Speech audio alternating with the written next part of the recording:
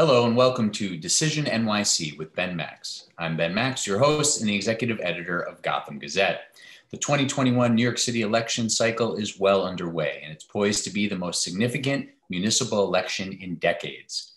All of city government is on the ballot, and because so few incumbents are eligible to run for their current seats due to term limits, New Yorkers are electing many new office holders and the next roster of leadership for our city.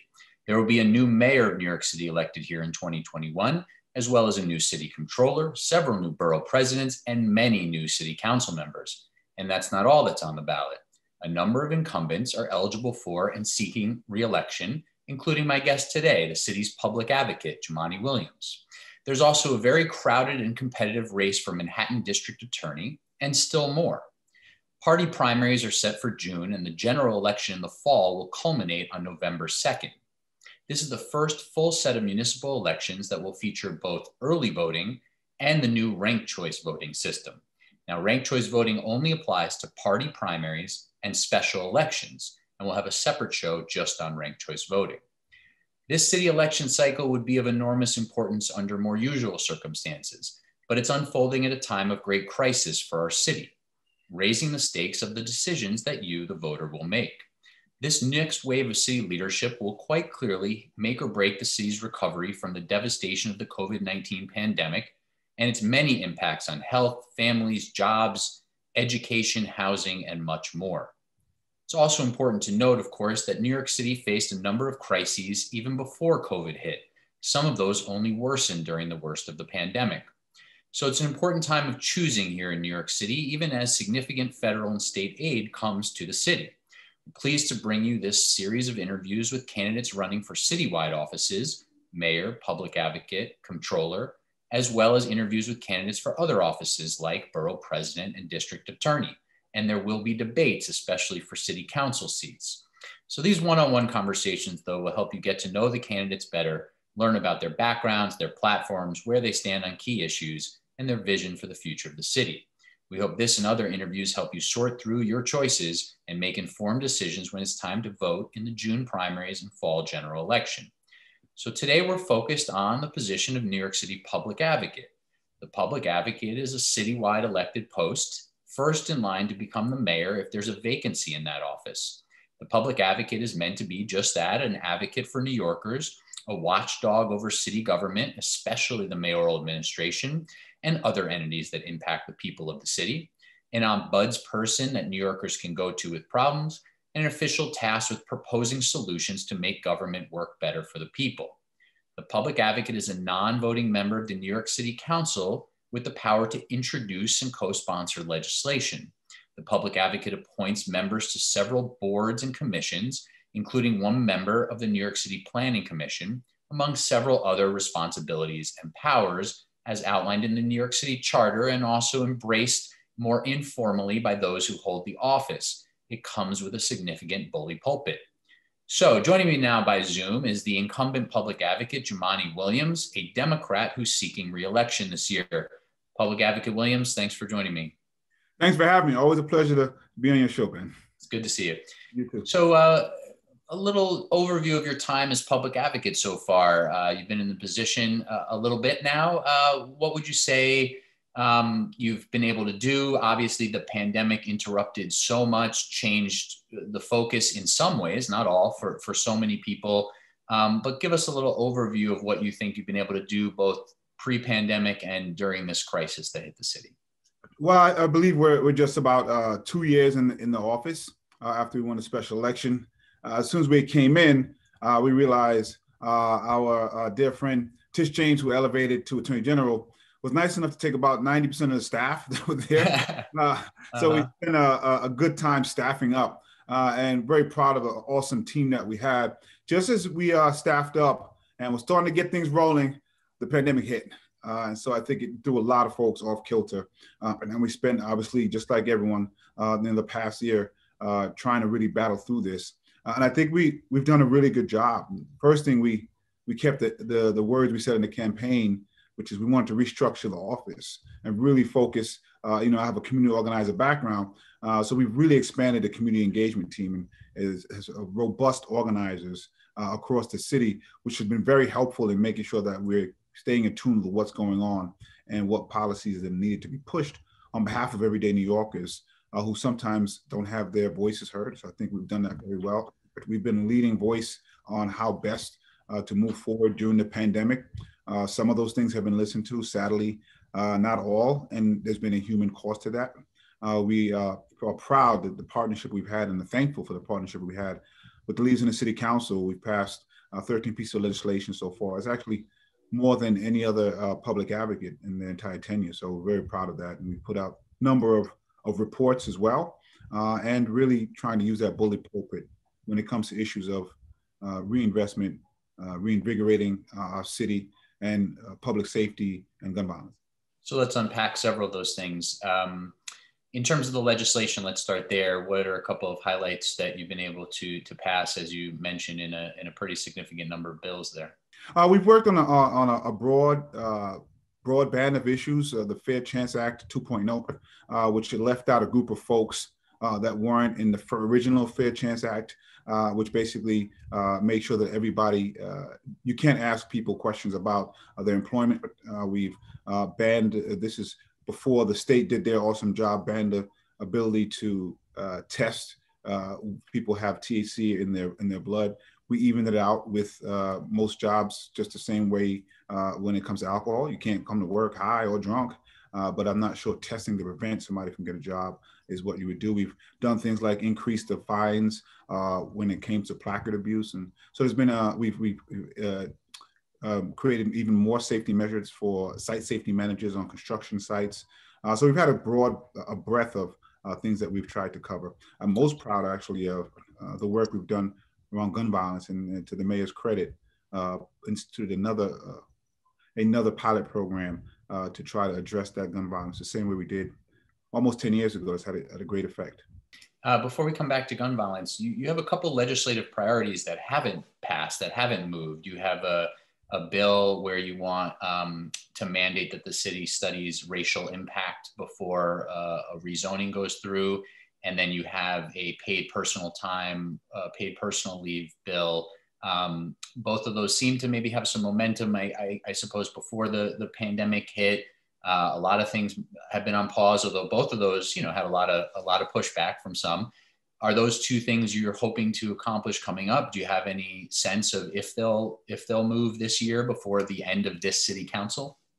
Well, we have actually a lot of bills that we're hoping we're able to push. And I've seen the state actually, congratulations to them, are trying to take up the issue of co-op discrimination. We actually have some of those bills right now in the city council. I'm hoping that we may be able to push some of those. But to the bills that you mentioned, we have to work with our small businesses, and we definitely want to do that. They need a lot of assistance. But we do think that this pandemic has illuminated, like no other time, the need for employees to take time off, to take paid personal time when needed, not just for a sickness that you can identify. Sometimes you just have some other things associated with your family. And we've seen that happen time and time again during the pandemic. Or mental health days are enormously important. I think people understand that even more than ever.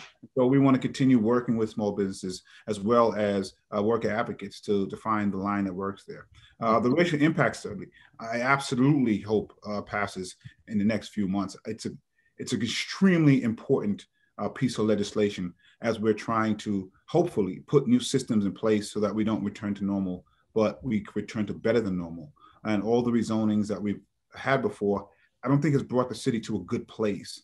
And so racial impact study before any rezonings makes sense. I'm proud of the work that we've done with CUF and other advocates. And I want to shout out the land use chair, Rafael Salamanca, who's on the bill and championing it. And I'm hoping that we can push forward. There is no reason why this bill shouldn't move forward, and hopefully move forward expeditiously. And I want to shout out the Black, Latino, Asian caucus, who's made this a priority, as well as the Progressive caucus as well. Mm-hmm.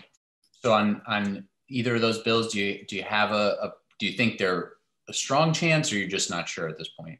I'm not sure where we are with paid personal time. I feel good about racial impact study. As you know, I've over my tenure had some quote unquote controversial bills that take some time to get through. But I feel good about the racial impact study. We've had a great partnership with the city council. And I'm really hoping that continues with this bill, especially as a lot of people are running for office. This is a great piece of legislation to say you helped pass through. And just quickly, I guess we skipped over it a little bit. Why is it so important? Well, as I mentioned, we've had a lot of rezonings in this city, and all of those rezonings we were told was supposed to make the city better. We believe it is part of the reasons we've seen so much gentrification. We've seen an increase now in homelessness and lack of real income targeted affordability. There's the things that the rezonings were supposed to help. But it hasn't. And, I voted against what's called mandatory inclusionary housing, one of 5 people, I believe, to do so. And we said then what I think many people agree with now, it just wasn't going to be enough. Now, it's not the only answer. Rezonings and building is not the only answer. Preservation is extremely important. But to the extent that it is one of the things we have to do it smartly. I don't think we have. And we have only anecdotal evidence of the impact it has on people in those communities. And sadly, it's really along racial lines. And so if we do environmental studies, there should be no reason that we don't figure out what is the racial impact of something before we do it. Now, on one hand, in a lower income community of color where so many of the rezonings under Mayor de Blasio have occurred, as you noted, racial impact study might show Black and Latino residents might be more adversely impacted by this potential rezoning. It needs to be either rethought or scrapped. And here's the evidence that this helps show. But a lot of folks are arguing that instead of rezoning in those communities to begin with, for the most part, the city should be looking at rezoning, upzoning, more housing development in whiter, wealthier communities. Do you support that refocusing of how upzonings have been done recently in the city? I always like the word and. I don't know that we have to do always one thing. I think I know we must do more than one thing at the same time. It is right to point out that we focused on the lower income and Black and brown communities. And that's problematic because in the other communities, you actually have, you have more chance to actually build deeper affordability based on the crossing the cross economy of how much you can charge for rents to subsidize some of the lower income rents, and that's hard. Right, that's where mandatory inclusionary housing is actually supposed to be used, right? Yeah. That's exactly where the market rate can help pay for the lower income housing. That's precisely the point. Yeah. But we haven't done that. It's politically difficult, but not impossible. You just have to have the courage to move forth. What I found, and it's funny, I asked people these 3 questions, and it's the same answer, actually, wherever you go: low income, high income, white, Black. The first is, do you think housing homelessness is a very big problem in the city? Hands go up. Do you think one of the answers is to have more income targeted affordable housing? Hands go up. How many people want a taller building extension? Nobody raises their hand. So those 3 questions answer the same. And that says to me, we just have to have a conversation. And the fact of the matter is, contextual zoning is important. If we look the same way we did 100 years ago, we wouldn't be New York. And if we look the same way 100 years from now, we would have failed the people who are coming after us. But that doesn't mean you have to throw up skyscrapers in places that have 1 and 2 family homes. You have to have a conversation with folks about where it is they think they can give up some density. And then we have to push that through. And I think we've not done a good job of pushing those conversations in places that don't want to have them. But we also haven't done a good job of engaging in most places. We usually come with a preset plan. And that's what we're doing. And that just doesn't work. We have to talk about this in a better way. All right, there's so much more to discuss there, and housing has been, among your top couple of issues, but maybe we'll have a few minutes to come back to that, but I don't want to leave out other things. And of course, the other top issue you've already mentioned that you focus so much of your work on is gun violence and public safety.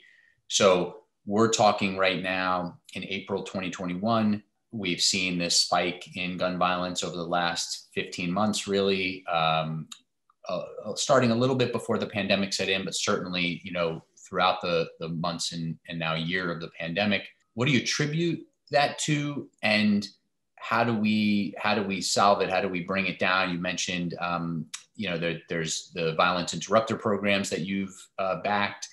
Some of those have been in place. Some of them are being expanded. There's a new advanced peace model that you mentioned, a pilot program that was just announced. But say a little bit more about why you think this spike has occurred and what can be done to combat it.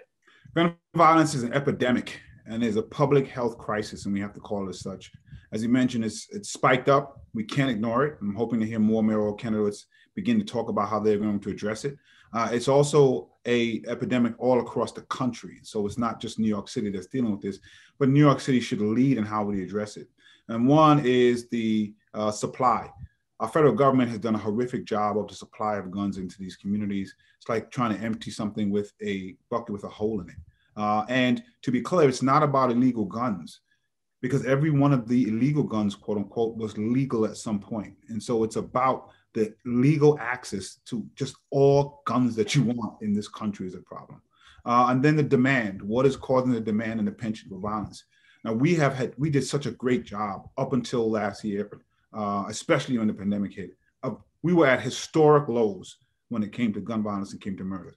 We knew those numbers sadly would at some point ebb and flow because the violence does that. But no one, I think, anticipated the type of spike we would have seen here and all across the country. And so we need everybody at the table now. And law enforcement is an important role here. And so anyone who tries to pretend that is not being honest about the conversation. But what we've seen previously was these communities get sandwiched between real street violence and over-policing on everything that's going on in their community. And actually, if they dare to talk about the over-policing, they get threatened with under-policing. And we don't need that either. We want law enforcement to do their job that they're hired to do, and we want to support them with real transparency and accountability. What we do know is simply throwing law enforcement at the problem actually doesn't help in the way that people think. They are good to help with acute situations, but it's a long-term dependence on them that causes problems. And we have people 30 years later apologizing for the way they tried to address spikes in crime 30 years ago. And we shouldn't do that this time. And so there's a multi-pronged approach that has to happen that includes law enforcement, that includes quote unquote justice system with the DAs and with the courts, but also includes funding organizations and programs that are evidence-based that we know works. That last part has been very problematic. For the second time in 2 years, this budget right now includes an increase in NYPD, but it includes a decrease in so many other agencies, including the Division of Youth Community Development, including the Department of Education, including the Department of Mental Health and Hygiene.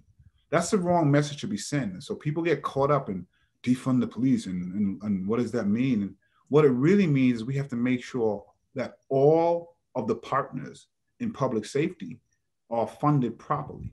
And we have to reimagine and redefine what public safety actually means and what keeps a community safe. Just to be clear, you're talking about the mayor's proposed budget for the next fiscal year. As we're talking, he is yet to release his executive budget plan, which will reflect significant influx of federal dollars. So when folks are watching this, the budget conversation might be a little bit different, but you're talking about what's been proposed and the point still stands in terms of where we were at during this conversation. So let's pull a couple pieces of that apart though. What is the role for law enforcement? The neighborhoods, the zip codes where gun violence has spiked are still mostly the neighborhoods and zip codes where gun violence is higher than other parts of the city, even when the rates were lower. What is the proper role for police in those neighborhoods to try to reduce gun violence, not just respond to it, not just try to catch the shooters after, but to prevent it? So anyone who says the presence of an officer doesn't do anything is also not being honest. And so there are times when the presence of an officer, one, in some cases, makes folks feel better. And sometimes how you feel is even more important than what it actually is, because if you feel unsafe, that's a problem. But there are times when the presence of officers don't do the job that we think it's supposed to do. There have been people who've been shot in front of police officers. And so, as you mentioned, what the primary thing that they can do is actually respond when things are happening, respond when there's an acute problem and an acute crisis. And quite frankly, those are dangerous responses. So we should honor the men and women who are going to risk their lives to do that. But at the same time, we have to figure out, what does proactive policing mean? It can't mean the abuses of stop, question, and frisk. What we need to be doing is making sure that police officers are speaking to their communities.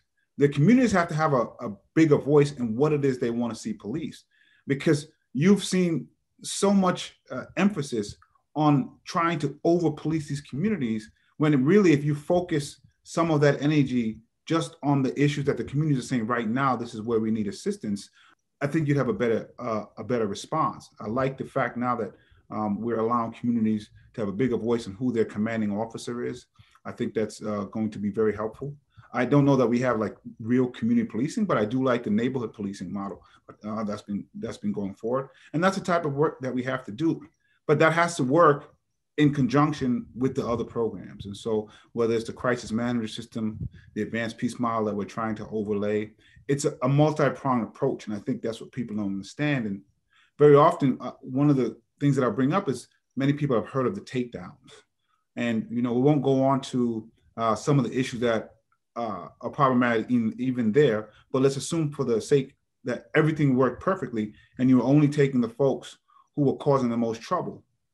What has happened, though, is now you have to come back 3 or 4 years later and do the same thing because nothing was done in that community to change the environment. And what happened is that people stepped into the voids that were there and started, unfortunately, doing the same negative behavior. And we all should be focused on, what is the negative behavior? How do we change it? And the police can't be the only folks who are working on that. Now, the violent interrupter program, the crisis management system that you've advocated for and that's been expanded, why was that work not able to do better in keeping gun violence rates down over the last year? Was there a gap there? Would it have just been worse if it didn't exist? But there were so many forces moving in the other direction, lots of unemployment, school closed, just the dislocation of society that was occurring. But why weren't those programs better able to prevent this significant spike that we've seen? The crisis management system actually was, until 2020, was doing a phenomenal job. As I mentioned, shootings were at an all-time low. In the areas that had the actual cure violence model, the gun violence was lower in those areas and actually all around the city. And so we've seen these programs work. There's a MAP office that works in NYC that actually is doing a lot of work, and we've seen evidence-based models there as well. Like you mentioned, the pandemic hit. We've seen everything exacerbated, from mental health to food insecurity to housing insecurity. It stands to reason that gun violence would have suffered as well. And that's precisely what happened. All of the things that you mentioned, people being home, people not working, mental health, everybody seems to be on edge right now. Even in the subways, and we talk about the uptick in certain crimes, we're not talking about the uptick in suicides, of people jumping in front of trains. All of these things are getting worse, and we have to account for it. And all I'm saying is that to account for it can't be the one methodology that seems to be the knee-jerk, because we need to do something. Because that knee-jerk sometimes makes things worse. And so all across the country, we've seen this spike in gun violence. We've seen this kind of spike before, and we just don't want to make the same mistakes that we've made. So we should address the things that you mentioned as well. We have to address, like last year in the middle of the pandemic, while we increased the police department, we cut some of youth jobs in half. Mm-hmm. We went from 70,000 to about 30, 35,000. That doesn't make any sense. We told the city that you can't hire. We told Department of Health, we can't get any new nurses, no new doctors, nothing we proposed, except we can hire additional police officers. And so we just want to have the message that, yes, our law enforcement is extremely important and we have to support the work that they're doing. But we know for a fact from all over that simply throwing police at a problem is actually unfair to the police because they can't fix all these problems. And of course, it's unfair to the community that feels the brunt of that. So you've released a pretty big plan at the beginning of March, a renewed deal for New York City. It's got some of the elements we've already been discussing here in it. Are there other highlights It's an extensive plan. We certainly can't go through all the details. Folks can find it on the Public Advocate's website. But your renewed deal for New York City, trying to help plot out the city's recovery.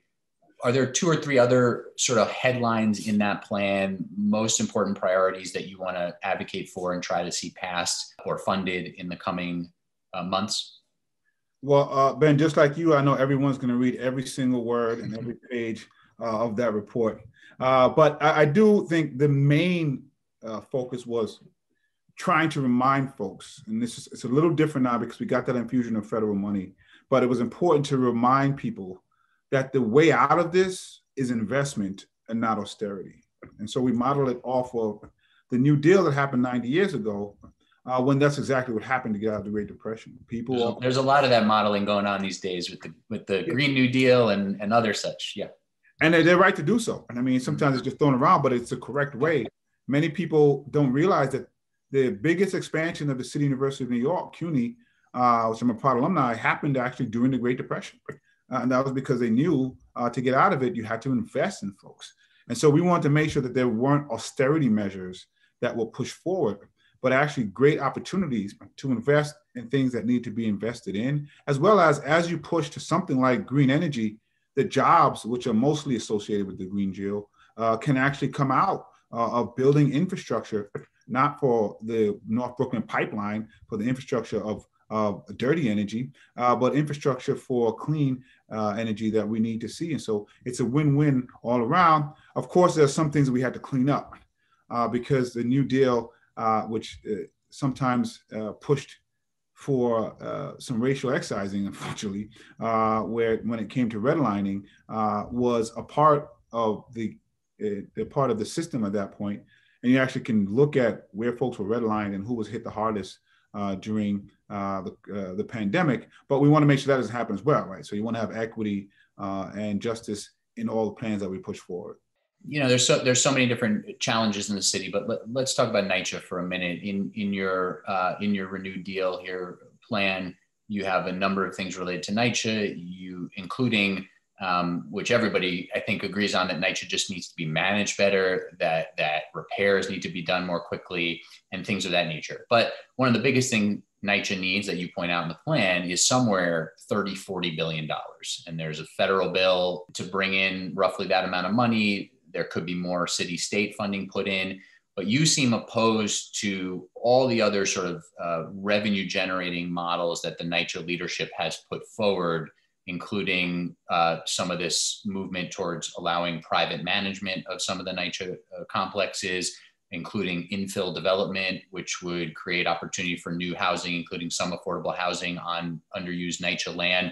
Are you steadfast opposed to all those models that are in the NYCHA plan? I mean, what if the federal government doesn't provide $30 billion?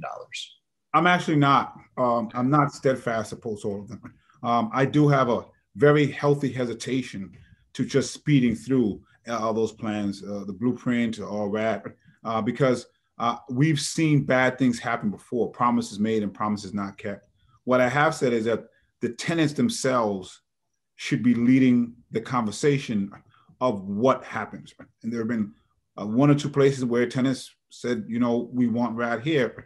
And the best thing there is to try to make sure that you get the most affordability as possible. You can't do these things and not get true income target affordability, because then it doesn't make sense. And there's a lot of places where they don't want it. And so we have to make sure that tenants are the ones leading this conversation and that they have all the information. But I do agree that just continually to say the federal government has to fund it, which they should, but while we're battling with that, NYCHA is starting to crumble and people are suffering, and we can't allow that to happen either. And so we have to look at these plans and tune them up to make sure that all of the concerns are addressed before we move forward, and that tenants, again, are at the lead and tipping point of that conversation. So the leadership shouldn't be the ones driving it. It should be the tenants. They should present the plans that they have and let the tenants take a look at it in a very real way and lead the conversation. We're also having a mayoral election this year. Obviously, you will be holding, if you're reelected, you'll be holding the next mayor accountable and tasked with that. What do you think are the most important couple of qualities the next mayor must have in order to be successful coming out of what we've seen over 8 years from Mayor de Blasio and just the recovery from the pandemic? What are a couple of things you point to that are really essential for the next mayor?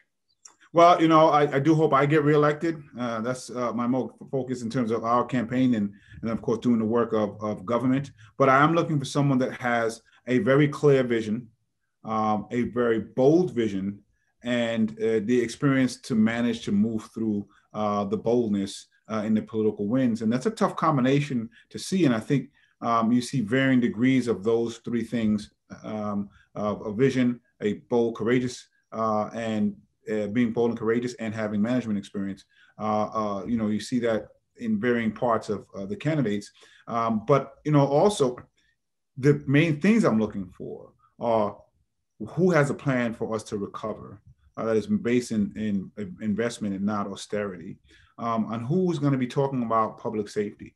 It's a very important time right now, and you have to have someone that can really stand those winds on all sides of you, of trying to really have a conversation about law enforcement's very real role, as long as it's discussed with accountability and transparency, and redefining and reimagining what public safety is while addressing this gun violence. That's not a small task. So I'm looking to see who best can provide that. And I'm looking at as a resident of New York City. Sure. All right, well, we're going to have to leave it there. A lot more to discuss down the line here as we get closer to the primaries in June. But Public Advocate Jumaane Williams, thanks very much for taking the time. Thanks. It's always a pleasure. Thank you. Peace and blessings. Love and light to everybody. Thank you. And thank you for watching Decision NYC with Ben Max. Key decisions for New York City voters are coming up in June and the fall. There's a lot on the line for all of us in the future of New York City. I hope this conversation and others are helpful to you as you get ready to vote. I'm Ben Max. See you next time.